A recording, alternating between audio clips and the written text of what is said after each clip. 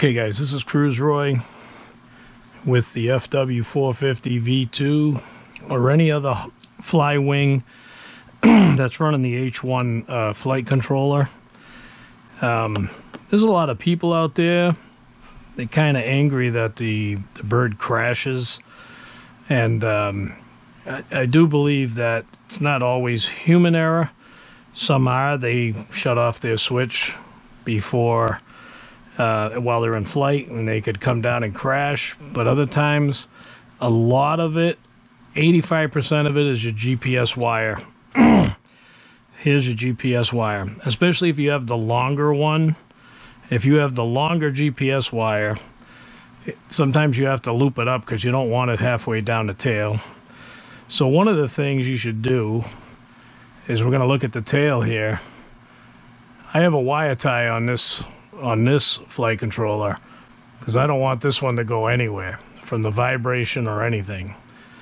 And what I'll show you is on the Flywing here, the H1 is called the light. It's not the heli one, so it's just limited to different parameters.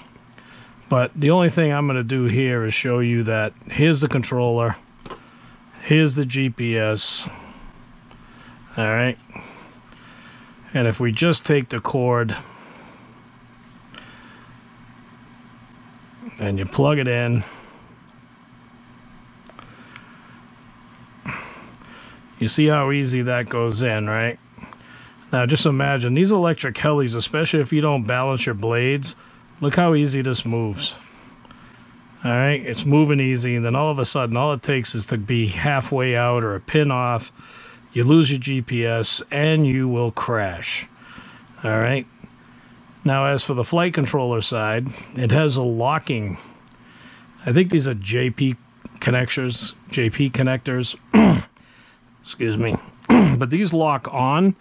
But what happens is, due to vibration, there's these little tiny white pins here.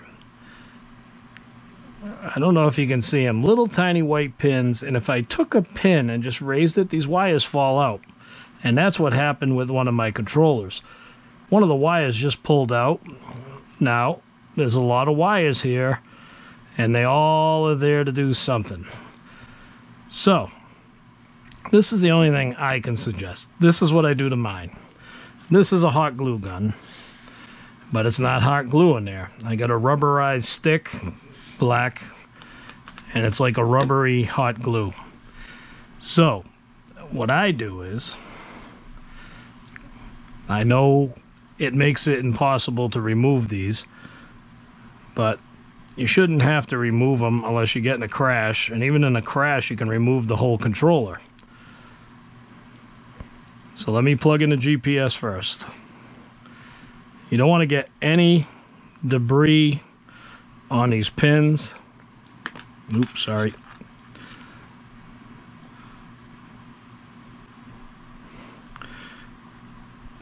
I mean, they just connect real easy, and look at all the bare wires.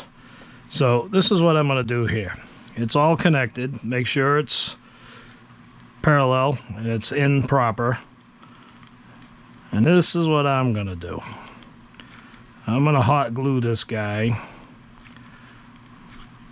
with this rubbery hot glue.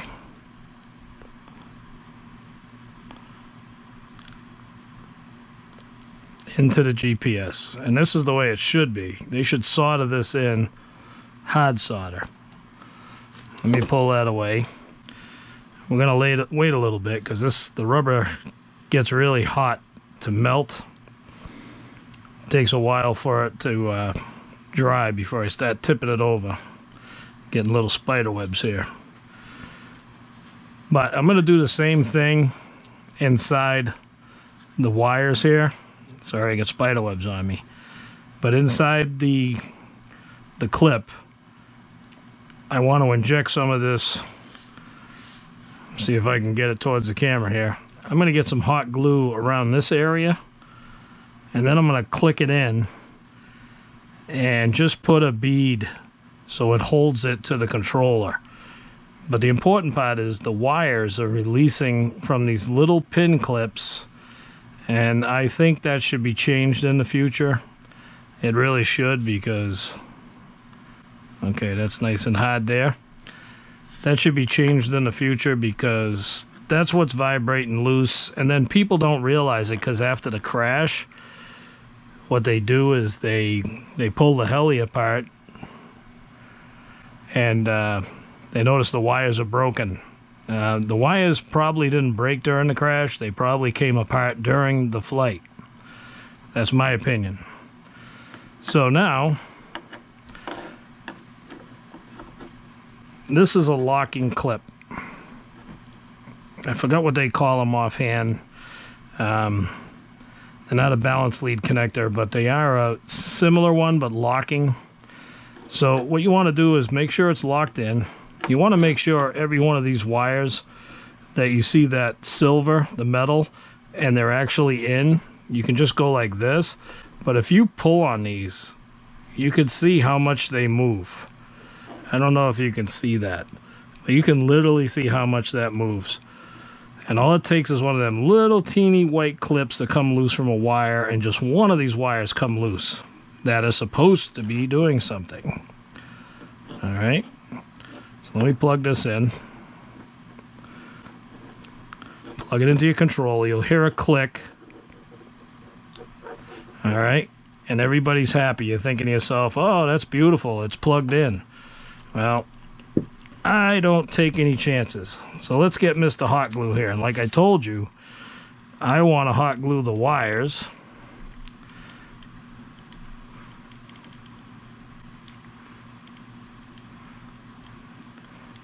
Now the wires, this is kind of molten rubber, so it's going to roll into those wires.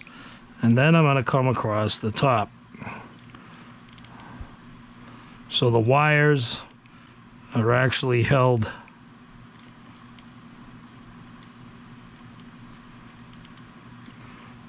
to the connector. Let me wipe the spider web.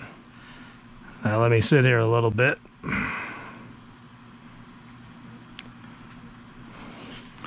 While it dries. Alright, and the other important thing too is, again, I said it, right here on the tail, make sure you put a nice wire tie, nice and... Okay guys, my battery died on the GoPro. So the last thing you saw, let's go back here. You saw me hot glue this to the module. Alright, that's not going anywhere. And then you seen me hot glue the back side here, where the clip is. So I'm going to finish it by hot gluing this side.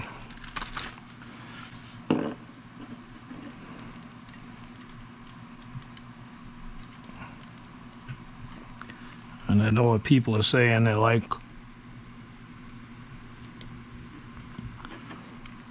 how we got to get it out of there. But the whole purpose of this, you don't want it. Sometimes I have a little trouble with this hot glue coming out of the gun with the trigger.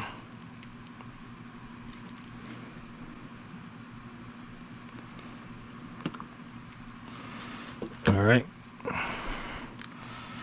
Let that cool down. And I got a little spot here.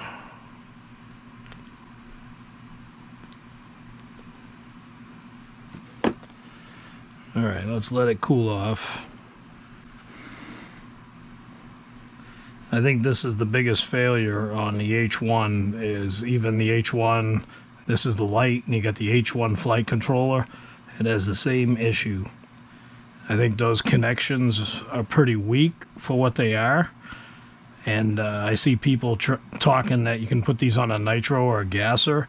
There is so much vibration, especially if you don't test your blades. Even your brand new blades on your Flywing, you should balance those and make sure they're okay, because all it takes is a little tiny bit of vibration, and these things are all over the place. You got, you know, the thing is, you have the GPS mounted. You have the GPS mounted, you have the H1 mounted with just some Velcro or two-face tape, and you got that wire just bobbling around all over the place. So this is my recommendation. Try this and see if your crashing stops. I know Some people have crashed a lot. And like I said, I've seen the controller and the wires are ripped right out of the socket. So this will prevent that. If anything, now it's going to pull the board out. But it shouldn't crash now, so you shouldn't have that problem. Okay? This is Cruise Roy with the FW 450 V2 and the H1 flight controller. I hope it helps someone out, and I'm out of here.